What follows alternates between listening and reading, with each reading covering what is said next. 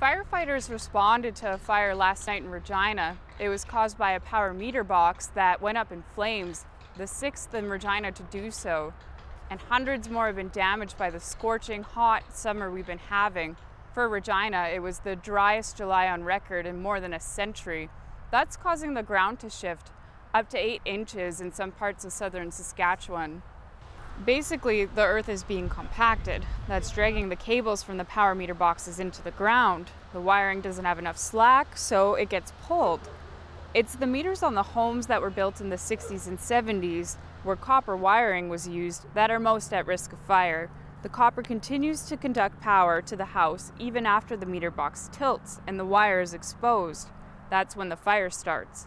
The Crown utility didn't start inspecting meters in Regina until the first fire happened in mid-July.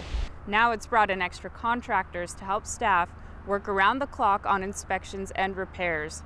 SaskPower has had to repair about 40% of the meters they've checked so far. Thousands of inspections still need to be done, and it's too late for the rain to help.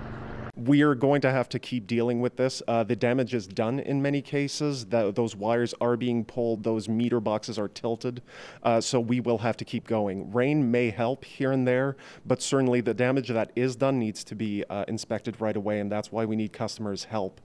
If your power service is overhead, you don't need to worry. But if your service is underground, give SaskPower a call if you notice your box is tilting, if there are frayed wires poking out from the bottom, or if there's a gap between your home and the ground.